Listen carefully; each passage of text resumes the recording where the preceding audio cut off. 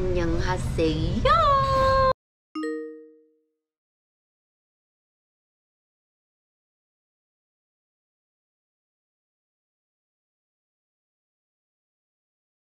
Hi everyone, I'm back with the second part of the video. So if you have watched the video 3 days ago, I reviewed 3 different chicken restaurants and I hope you liked it. So as I said before in that video, if you have any other opinions, just remember to visit the description box so that you can do the survey. When they come over, then they will know what you really want. So today I'll be doing part 2 of this video. So it will be a continuation and I'll be trying 2 different kinds of food today and tomorrow. So today I'll be trying something that a lot of you must be familiar with, be it you have it in Singapore or you already saw someone eating it in dramas, in Korean dramas. So today I am at a restaurant called Bokchangdong Sundubu, but when they enter, they have plans to enter Singapore, but when they do it, they will be changing their concept and the name of the restaurant will be this Dikore, because it's short form for delicious Korean restaurant. Okay guys, so the food is out already and I'm really excited to try it because I don't know, the visual just looks really tasty to me. Maybe because I haven't eaten, but yeah. Okay, anyways, the main concept of this restaurant is they're trying to replicate from what I think is like a Singapore zicha stall ordering style. Like remember I showed you this just now. You know how in zicha stall we always order with a paper, then they will be like, okay, you want this, then they take this, you want this, then they take this. So the main concept here is they're trying to provide to you a Korean home-cooked concept, home-cooked food concept. So it's like they give it to me in a like cute and small portion, and also the price is very affordable in that sense. So there is 5 menus here today. We have the chicken. I mean, in Korea you cannot live without chicken, right? Okay, and then tteokbokki. There is the bulgogi as well. The sizzling cheese rice. Ooh. And last but not least, because it's a sundubu 전문점, they are known for sundubu, there is sundubu chicken! Yum! Okay, so I'm just gonna go ahead and try and tell you what it tastes like.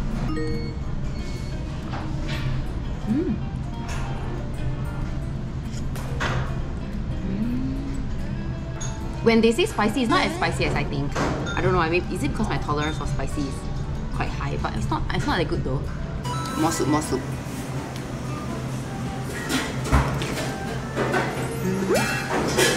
It reminds me of comfort food, like bak kut teh in Singapore. Nice. Bulgogi.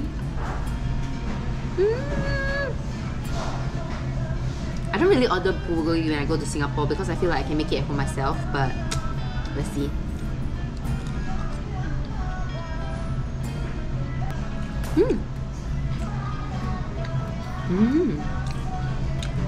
Yeah, I don't know if bulgogi is supposed to have like fatty meat, but there's no fatty meat here. The thing is, I don't really eat bulgogi when I go out to restaurants as well. But I did try bulgogi when I was in Singapore because it's such a common thing in all Korean restaurants, right? And my verdict is, I feel like this is a bit better than how Singaporeans do it, because I'm not sure if it's hard to find the ingredients of making bulgogi in Singapore, but it's always sweeter than usual to me. But this one is quite balanced, the sweetness and the spiciness.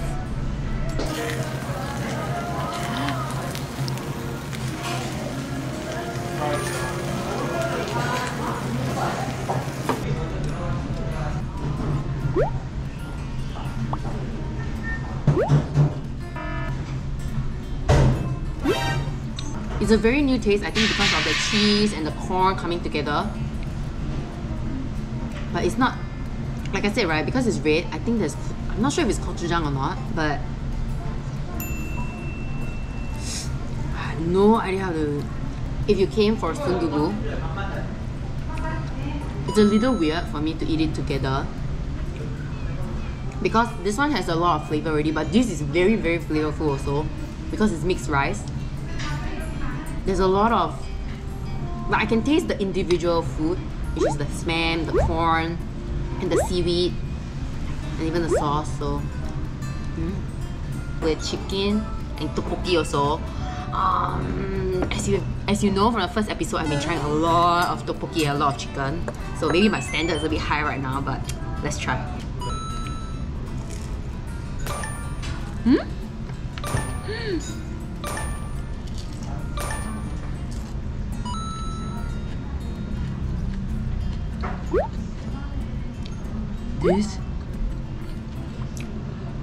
This is so nice.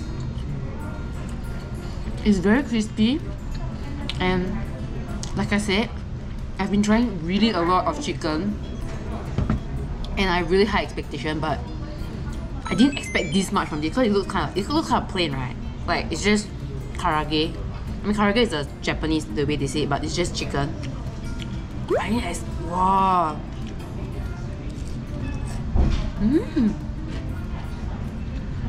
This chicken is good.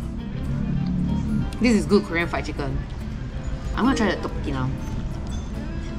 I don't really expect much from this, but oh, but it's cute. There's this noodle top thing. I think you guys will like this a lot because you know how tteokbokki is always just this normal one. I'll try to make it different with the noodle top, I think.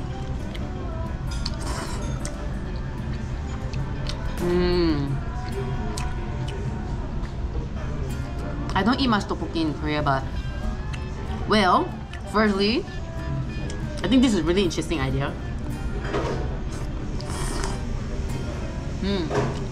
But I wish it's a little bit more spicy.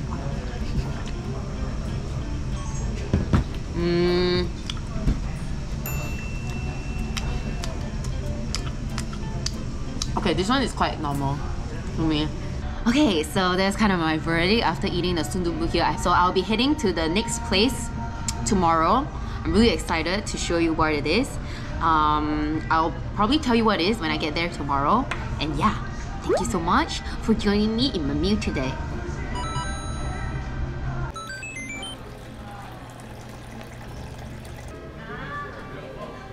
Okay, hi guys, I'm back at the very last place of this project. So here I am at a shabu shabu restaurant. I know it's a bit weird that they kind of incorporated this into this whole project, but I think I can, by walking into this restaurant, I can kind of feel like a Korean vibe already. I'm not very sure, is it just the setting of it, or I don't know, maybe because there's Korean people here. But the thing is, I'm really excited to try this soup restaurant thing because I really love soup, and I don't know if it's just a Chinese thing, but I believe all Singaporeans love soup, right? And this place is called Modern Shabu House. So the concept of this place is, you know how all our shabu shabu restaurant, even though there is like no limit for the food that you can order, there's always a time limit, and that's the thing that we like, but it's not enough time. But here there is no time limit. That's the best thing. So after all, this is what we really mean by no limit, right? You know what I mean. Okay, so today I ordered the signature set, which is their most famous and popular set, I believe. And then so they provided us with the vegetables, which is free flow like I said just now, and there is pork as well as beef. And the thing is, in this restaurant they have 7 different types of soup base, which is, I mean, it's quite common to have 7 different types of soup base in Singapore, but what's so special about this Korean shabu shabu restaurant is, you know how in Korea, every time you eat something that is like on a hot plate, you get to cook something after that, and this is what they try to bring to this restaurant as well. So, you know, in Singapore, when you go to like Mookata or like Hai Di Lao or like this Shi Li Fang, you know, they don't really have an after meal. So you either eat the noodles together with it, or you just order rice on the side. But here, they offer a various different type of meals that you eat after.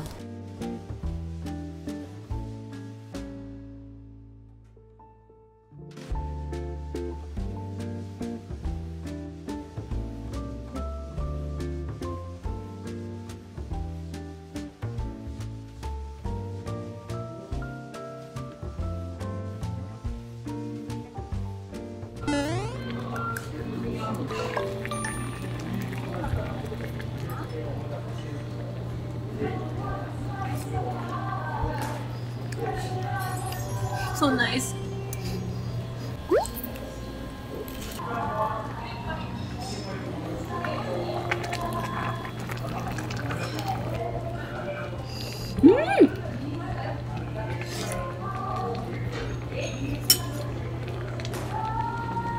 So soft. Beef can eat very fast, right? Oh, my beef! Cheers.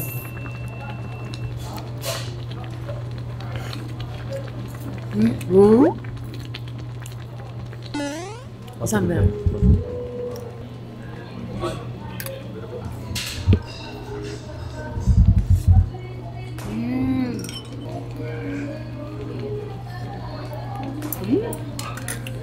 I think what's really good about this place is that, you know, because we came to a really nice place and it's a really like atas feeling, and the fact that it's only $53,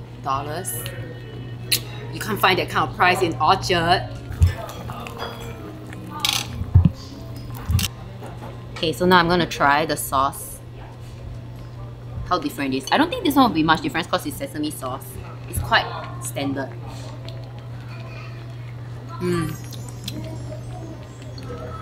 But you can never go wrong with sesame sauce. But this is a bit different. They call it ponzu sauce. I wonder what it tastes like. It tastes nice just now when I just tasted it like that.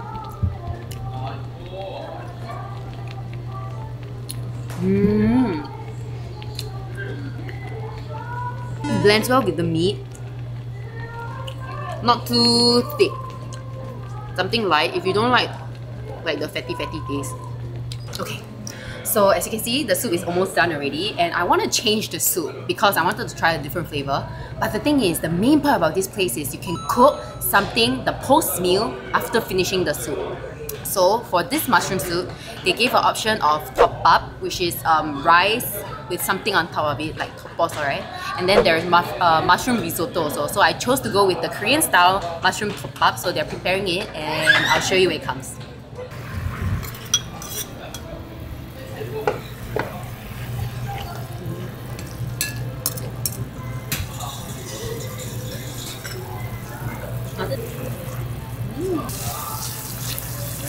Then later they will...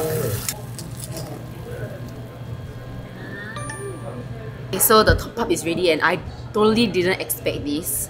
It's so interesting.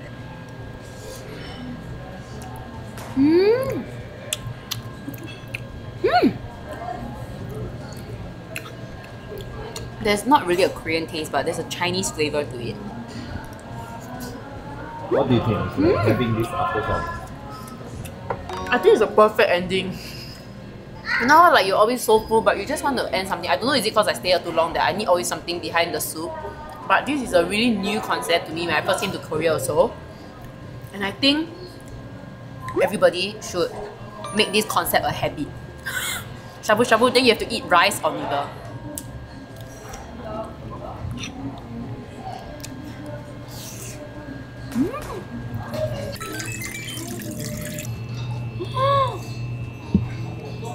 What's this now? It's tomato. Oh my gosh, it's so interesting.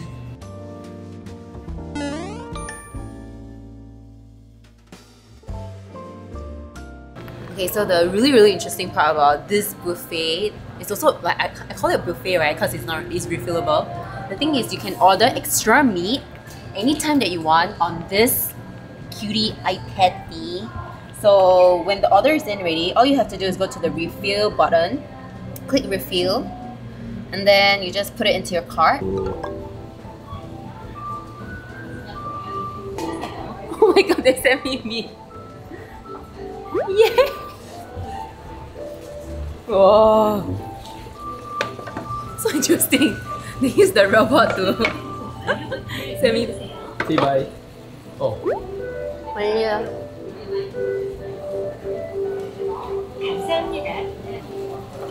So smart.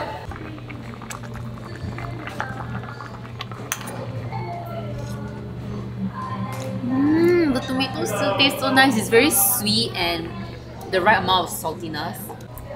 Okay, so now I'm gonna try the soup with the meat. Beef first.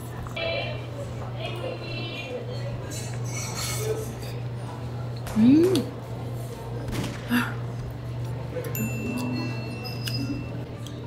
know how in Singapore, right, when you eat shabu shabu, they always have a half, then you can have soup on each side. But I like how that here it doesn't mix. You can have the mushroom soup first, you can change to another soup whenever you want, even though there's an extra cost. I guess it's worth it.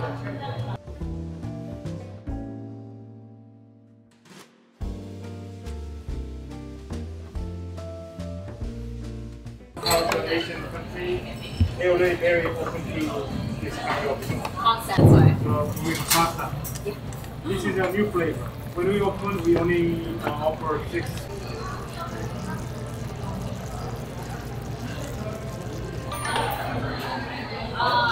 So, our very last post meal of today's episode is pasta!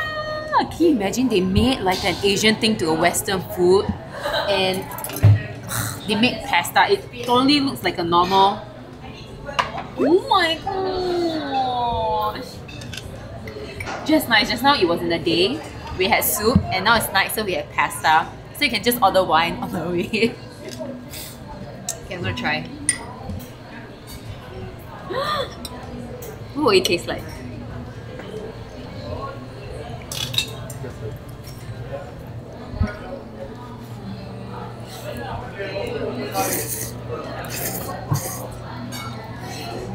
How does it like?